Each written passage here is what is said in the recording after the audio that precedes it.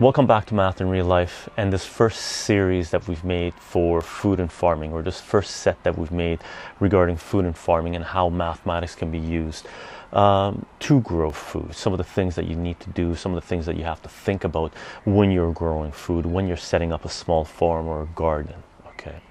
Now what we're going to do in this video is basically go back to the conversation we had with Marv and Vanessa, I believe in the third video, and take out some little sections from that meeting that I had with Marv and Vanessa. And the meeting was quite a long time. We sat down and talked for about 3-4 hours, and there's a lot of information that they shared. So what I've done is go back to that the video, and I've edited and took out little segments that might interest you if you're interested in farming and if you're interested in knowing some of the logistics involved in growing your own food. Okay, and that's what we're going to do in this video. That's what we're going to share in this video. And when Marv and Vanessa come back after the season, after they've done their farming gig sometime in fall, the end of fall, middle of fall, what we'll do is sit down and talk to Marv and Vanessa and find out exactly what it is they've done and how they've improved their farm, some of the changes they might have made. Okay,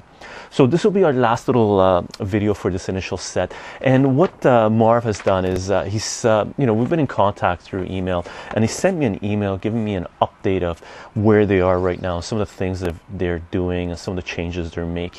And right now we're sitting in middle of June, and this is where they are right now. So I'm just going to read you this little update that Marv sent me, and as soon as I finish reading it, we're going to go to the little sections and just take a look at some random thoughts, right? Just random information that they shared during the little chat that we had, and hopefully this will give you a better idea of the work that they're doing and what's involved in farming. Okay, and the update goes as follows. Out here it's been busy enough and super wet. Just when we thought it was drying out, a freaking tropical storm dumped rain for over 24 hours. We get in the field when it dries out enough, otherwise it's quicksand. Vanessa tilled up a square, about half an acre, because we're quickly running out of space. We're at our goal of 40 customers. The seedlings are looking healthy as they go in. Transplanted leeks, bok choy, kalarbi, I don't know how to pronounce this, and broccoli direct seeded about 8 beds before the rain came. Feeling a bit squeezed by time and space constraints that seem to be a part of the CSA reality. Looks like we might have to cut out some of the market crops. The rainy days helped us plan stuff out and organize to make our workspace a bit more efficient. We've got a new soil mixer, greenhouse addition to keep stuff dry and work as a base for a solar panel, which will power a fan and some tunes out here, and maybe a door timer for the chicken coop, plus a dedicated office space that will be kept clean. Finally, some running water up in the loft, and we patched our clay oven so we can bake bread again. The next thing to deal with is chickens, which we're picking up in 2 weeks. Don't know if we'll do electric fencing or regular chicken wire for the run. Probably settle for the cheaper option, because at $10 a bird, ready to lay plus feed, we want to make a bit of money. Unfortunately, we couldn't find a place that has heritage breeds that was within reasonable driving distance, so we settled for some standard high yield mutant. I hope they're not too fierce. I'm taking some video and photos, but not much time for processing and editing unless I start doing it overnight. I'll send you a few pics on my next online session. Okay, and that's the last bit of information that I have from them, and it's middle of June 2013. What we'll do as soon as they get back in fall, at the end of fall, maybe beginning of winter, we'll sit down and have a little chat with Marv and Vanessa and find out exactly what it is that they ended up doing this season, and some of the improvements they might have made to the farm, some of the additions they might have made to the farm, and take a look at their data. And maybe we'll do a little bit more crunching and maybe graph some of the data and find out how mathematics plays into this game, plays into the system of farming, and how it can be used to optimize Okay. And right now we'll just go and take a look at some random thoughts from the conversation that we had in the past. And hopefully with all this stuff, with the last, this being the 8th video that we made for this set, this gives you a pretty good idea of what it takes to grow food, to do farming, and how mathematics can be used to optimize what it is that you're doing to improve your work. Okay. I'll see you guys in the next video. Bye for now. So you grow everything from seed. You don't do cuttings. No, from seeds, yeah. Everything from seed. Yeah. Mm-hmm. How come you guys don't do cuttings? Cuttings is mostly with like shrubs and brush kind of things like. Oh yeah, peppers you can't because they die. What are they called when they die? They're annual. Annual. So perennial lasts all year. Yeah. And annual goes down, comes up. Yeah, you have to get the seed. They'll go to flower, and then you harvest the seeds, and okay. Then you plant again. If you were growing for seed, you wouldn't be necessarily harvesting the same. Well, you'd be waiting for it to go fully mature, but then you'd also be selecting the stronger ones, I guess, to make sure you have like a hardy seed when it. So how do you know if something's stronger than? Well, you look at your plants and like depending on like if something has less disease, like if there's a certain disease that'll attack a plant, then you look for the one that's healthiest, and then size, obviously, I guess. Yeah. When you're growing for market, like the biggest thing. Yeah. And that decides basically. So you end up saving those ones, some of those ones, and you get the seeds off flag them so that way you won't harvest them. And fucking. But to do that like at the same time as like growing nice tasty veggies is kind of like you kind of have to have like a separate, unless it's something like what peas we saved. Yeah. You could do it with almost anything, but. And we did the cilantro and we did the dill. Yeah. You saved the seeds. Yeah. Yeah. Arugula we saved. Those were like pretty easy because they don't cilantro and dill doesn't really cross pollinate and doesn't really. So what happens if they cross pollinate? You get a new variant. Yeah, especially with like fruiting things, like say with your cucumbers, like everything that's in the cucurbit family, they could potentially cross pollinate. So like your cucumber and your zucchini and certain types of like squash and pumpkin could cross. Okay. So then like your cucumber might still look like a cucumber, or it might have a different color, or it might have like different flesh that's not as juicy, and you might get interesting stuff. Yeah, but you don't know. But you can't count on that. Yeah, you can't count on that. Like with squash, you get all these kind of weird shaped, weird colored things that maybe don't taste so good. And oh, really? That's how they get the different types of squashes. You get all these variants. Yeah, well, someone bred them at some point, I guess, yeah. Oh, so you could come up with a whole new species of... Wow. Yeah, for sure. There's some people that are doing it on purpose. Like this. I don't know if you saw that with me. Caramios? No. I don't know. It was this guy, he was doing like growing pumpkins mostly for gourds that he would then make art with, or decorations or whatever. He was doing like birdhouses, and then he was doing all sorts of like painted stuff on them. But he was trying to like select gourds for like the oddest shapes, so he would like actually hand pollinate his like fields, and, like experiment with different shapes that he would come up with. So you go with like a Q-tip and you pollinate just like a bee. Play bee, yeah. Oh, that's cool. Yeah. That's time consuming. Oh God. Yeah, but for something like that, it's your like main thing. That's sort of a hobby then. I think it was like a pretty big business. Like, pretty big business. Yeah, there's a huge field of squash. But the thing too, like with monocrops like that, with the acreage that they have and stuff, like I think it'd be pretty impossible to grow anything. I mean, sure, like there are organic grains and stuff, but I think it's at a way smaller scale, because like keeping on top of like, like fungus that affect grain crops, and like the corn borer that affects the corn crops, like you couldn't really do much about it, right? If you were trying to grow it organic and you have this like huge field, like how do you do it? And if it's always like planted at the same spot year after year, then like the insects, they go in the ground and then they come back in the spring. Oh, and yeah, then they so multiply like crazy, right? Yeah. If you're food's always there, they're just gonna like populate. Oh yeah, that's right. It's exponential growth for Exactly. insects. Yeah, it really is exponential growth for insects. That's why that's why you need to have like rotations and things Yeah. like that, or fallow. Oh, that's why they're doing a rotation. So the insects that feed off a certain crop can't feed off of the other crop. Exactly. Yeah. Or or to cleanse the soil or whatever. Like Whatever I think it is. in China they do, or probably elsewhere as well, they do peanuts and cotton, and they kind of like the cotton somehow cleanses the pesticides a little bit from the soil. And they have to have opposing seasons. That would be ideal, right? If you're rotating crops. This the grows. next year. You do next year. Yeah, or you could do like 3 years of one and then 3 years of the another other. or something. Yeah. So are you guys gonna create a table for this season? If you sit there and actually chart out what you got. Are you guys weighing things or you're not weighing things?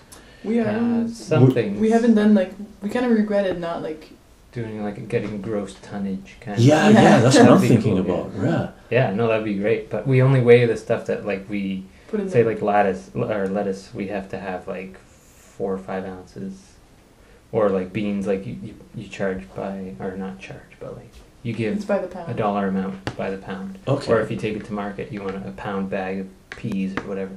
So that stuff we weighed, but we never marked it down. Maybe we could kind of estimate, but yeah, this year I think we'll try and like tally it up and see how much like how what much you're food getting. did we produce. Yeah, how much That food would did be you great. produce? Like that would be I think super it'd be quite cool. a bit.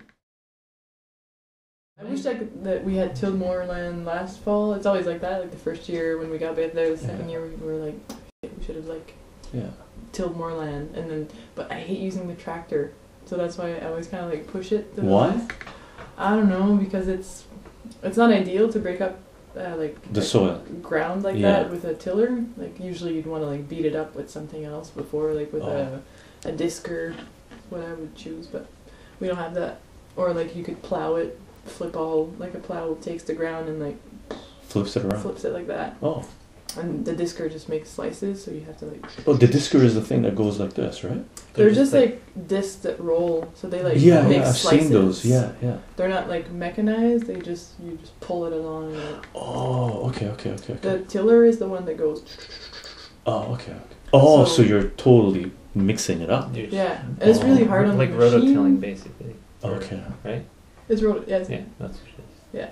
But we have like a lot of rocks in the soil, so when you're doing your first passes on like a fresh piece of land, then you get these like chunks, and like I'm always so afraid of breaking it. That's why I don't like using it. Oh, Because then like if a rock gets caught in the tines, in the tiller tines, then it like, well, the transmission is designed to do it too, so it'll like slip. The transmission will slip, but it just does this sound. It's like da da da. Oh no! And then you like don't know if you broke something, and but it doesn't take long to till it. You just park it at one end and go. Brrr. Yeah, but you have to go like a lot of times on it. Oh, to get the. So you do it a few times the first time, and then you kind of let the sun kill the roots, kill the weeds, because it's perennial weeds. Like a lot of it is quack grass. Okay. So if you leave it there, it'll just like grow again if it rains. But if ideally it's a sunny day, so it'll get baked. And then you want to pass again to expose more roots, and again. Oh, that's how you get rid of the weed. Yeah, eventually it dies off. I mean, they will come back even. Yeah, they do. You know, you got a weed, but still. Yeah. Yeah, there's figuring out water, like there's water issues, and. Are you're bringing in water from a creek or something, or what are you guys doing? From a hose. From a hose. Okay. Do you guys pay for the water? Is it like here? No, like it's a well. It's a well. Yeah. Well on the land. On the land, yeah, but it's a bit far, so we have like to use 400 feet of hose. Ooh. So and by the time it gets there, it's not much pressure. Yeah. So is there a pump at the hose at the well? No, it's at my brother's house. We're on my brother's land. It's on my grandfather's land. So you're going through they're getting it from the well, and you're getting it from their tap. Uh-huh. We have that water from the house there, but then we wanted just sort of a backup water system for out in the field. So we got this like 1,000 liter tank. Yeah. And we were just figuring out like, okay, if it's just sitting there, it's not going to do anything. Like, we want to have a gravity feed just so we can water a bed at a time or something. Okay, yeah. A drip hose or something. Yeah. But then, so yeah, we were trying to figure out, do we have to put it up like 20 feet off the ground, or, you know, how are we gonna fill it, or is the rain gonna fill it, or what? Anyway, we ended up just putting it up maybe 5 feet off the ground, or 4 or 5 feet, and just filling it with that hose for times when it was dry or something, needed irrigation. And there was a bit of pressure, but it wasn't enough to. It wouldn't do a drip hose. Hoses. It did do the It drip did hose. all the way to the end of Just the a tube. little. It just To like the end, barely. it didn't go as much as like it probably should have been. Not I mean, they're spraying pretty out of like them, but concentrated, like drip hoses, but Yeah. we had to leave it on for a while, like longer than you would, because I think they actually work for like 7 psi. The drip hose, like they're supposed to be for like low pressure. Yeah. If you have too much pressure, it'll like burst. shoot out or something. I Oh. don't know. Oh yeah, it would, I guess, at the Oh, yeah. beginning of the tube, and then at the end it'd be like, oh. Yeah. But then once This is the your department. water level yeah, I know. I've never played around with these things. but once like the water level dropped to like halfway, then like, The it pressure was worthless, gone. right? Ah, So okay. we only had like 500 liters to work with. But Yeah. that was only on emergency situations. You were going to use it, yeah, or Yeah. The thing and- is, the and- whole summer was sort of an emergency. It was it super was really dry, ah. so we were kind of struggling. So I mean, water is a huge issue for you guys. Like your biggest issue is water. we didn't think it was gonna be, because I kept saying that with Martin was like, we gotta plan our water, and Yeah. I was like, The oh, first New summer, Brunswick, like it rains Yeah. at least once a week. Yeah. the first summer we didn't water once. It Like was we didn't. too wet. It was really rainy, but Okay. I mean it was beautiful because we didn't have to Water. Yeah, just no water. It wasn't even an issue. And then last year, I mean, like Ontario got it terribly, and like all of the states, you know, if you heard about Yeah, like, all the droughts and the stuff. drought Brutal. and, It's Yeah. And there was a few times you walk out to the field and it was just this, it turned hard, like, because it's kind of clay soil. Yeah. And, it was just like rock hard and really parched looking, and so things started wilting, and it's like, Yeah, oh, we we had gotta a few get water out there. emergencies. 'Cause things, so your yield went way down for those weeks or for those. Or you Like dealt it with it. affected more like of the like tomatoes are affected, Mm. because then we get those droughts for like a couple of weeks, and then after that we get this like big rain, or not even that big a rain. no, We're always half a expecting, day or like, something. A lot of rain. rain, but nothing really came. But tomatoes will crack Oh, when they're like they need too like, much water in one shot. Exactly. Yeah. Ah. So they're like dry. It's kind of like stretch marks or something. Yeah. Oh, that's You why get some the scar tomatoes get. tissue, like Oh, I didn't know why some tomatoes were like cracked. I yeah. was like, oh, someone dropped them. No, it's like all of a sudden they got full of liquid. Mhm. Yeah. Oh, that's They're cool. really So our finicky. tomatoes were not the prettiest, Ah, okay, but because those once you get that crack, that'll rot easier. So it's Yeah. like kind of like not a good. ah, You have to okay. eat it right away. And the people too, we kind of gave them a warning. We're like, our tomatoes are not the prettiest, but they're tasty. Oh, okay, good enough. Yeah. Yeah. And we got some comments that are like, good thing you told me that you gave us that email. Because I don't know, I saw these tomatoes, but oh, they were so good. That's good. Yeah, they're just grotesque, like Weird looking. That was. But you guys got a lot of variety. Like you're planting how many different things? close to Oh. 40, I'd say. 40 different I things. don't know. I mean, there's like different varieties of one. Like there'd be 3 types of peas, for example. Oh, okay, or, cool, like, cool, cool. Different types of kale. So are you doing this as Yeah. an experiment to see which is going to grow what you're getting? Like, are you? But you don't know yet because you haven't counted your yields. You haven't. You plant. Also, the reason why you choose different varieties is because like some things are better when it's colder, some things are better when it's warmer. So like Oh, lettuce, so- for example, like lettuce doesn't really like heat that much, but there's certain varieties that have been bred to be like heat tolerant. So in the Okay. spring you'll plant a lettuce that's like cold tolerant, and then in the fall, in the late spring for the like heat of the summer, then you'll plant a lettuce that's heat tolerant. Okay. And you do that with different crops too. There's like a certain type of pea that's like it was bred for like early harvest, so it's like 50 days to maturity compared to 62. But the Okay. one that's 62 days to maturity is bred for flavor, so that's like the best pea. Oh. So then you have like your earlier pea that you bring to the market early, but then like your better tasting pea will be like 12 days later. Oh, okay, So cool. you plant that one just so it's earlier, Okay. which is good.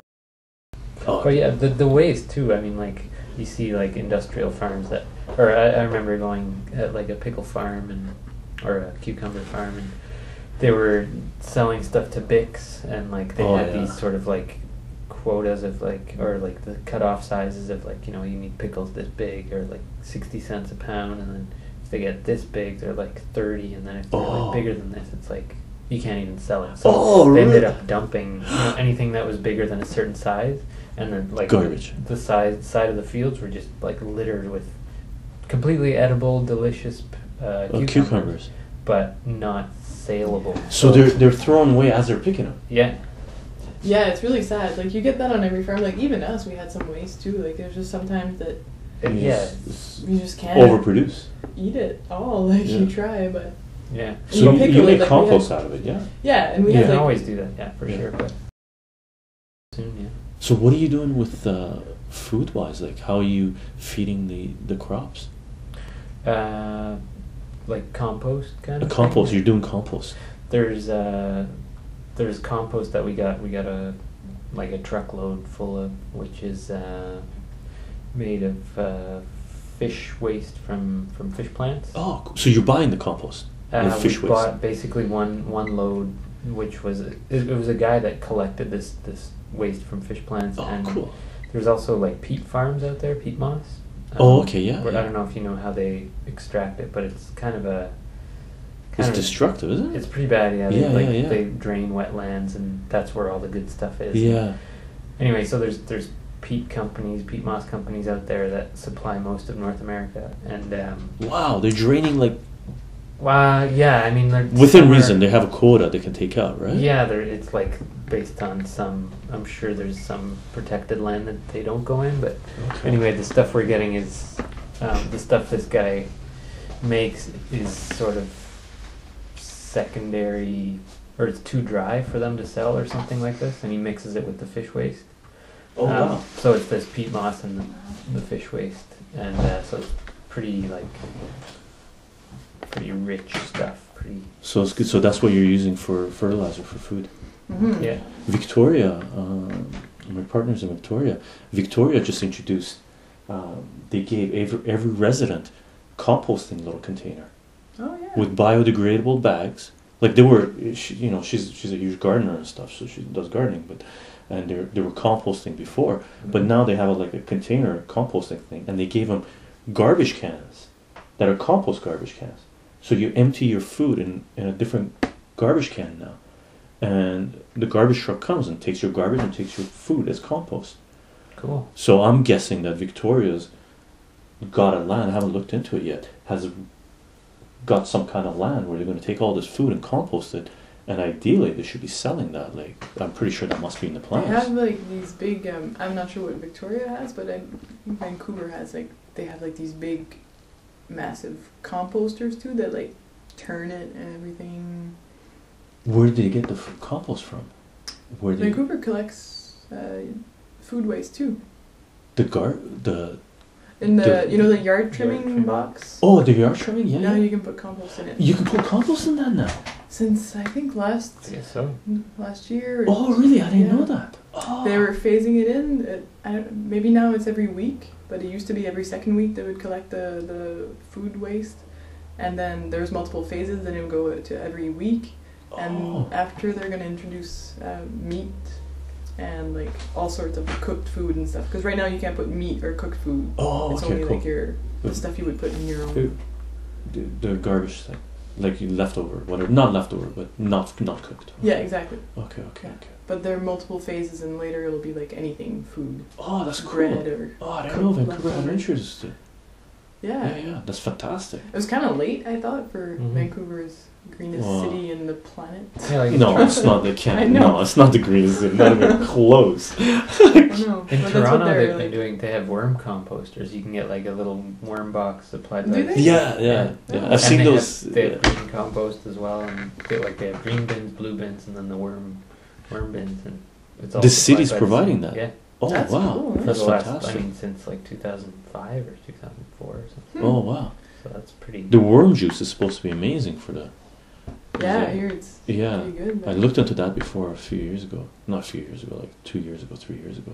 Castings or worm I don't know. castings? Is that It's like you build a little wooden thing and you have your soil and you put it on a little angle, and whenever you want fertilizer, you go pour water on your worm bed, and you got a little collector here, it collects the juice, and you go water your plants, and that's it. Nice. Yeah, super cool. Yeah. Super cool. Mhm.